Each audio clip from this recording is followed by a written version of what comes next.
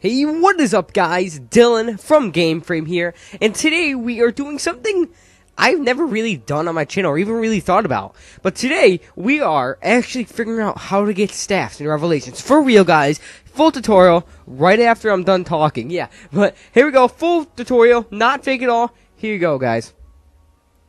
And here we go. By the way, I forgot to mention this is only available on PC. But as you can see, you just right-click on Black Ops 3. Then it should open a... You go to Community Hub, and then you go all the way over to Workshop, as you can see. You go over to Workshop. And then you go to the search bar, and then you put in Elemental Staffs. I take a while to type this, but I'm just saying this. Also, I said this earlier, this is only available on PC, but there you go, Elemental Staffs, standing right there.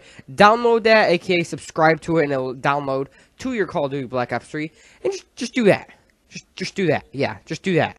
And then you start up a game of Revelations, all that easy crap, and you shoot an Apothicon server. You have to hit him right in the eye. No, I'm just kidding. But anyways, you downloaded that mod, you enabled the mod, and then we go, on the side of the screen you see 1, 2, 3, 4, push those buttons, and then you get either the fire, the ice, the lightning, and the wind. I don't know if it's in that order 1 through 4 to push, but as you can see on the left side of my screen, you will see that. But that's exactly how you do it. Staffs and Revelations confirmed. No Easter egg. Even though Origins was on Revelations, there was no staffs. There should have been. There should have been. The big mistake. But anyways, guys, if you did enjoy, don't forget to subscribe and like, because I've been Dylan, and I'll do more stuff like this in the future if you guys want me to. So thank you guys all so much for watching. I'll see you guys later.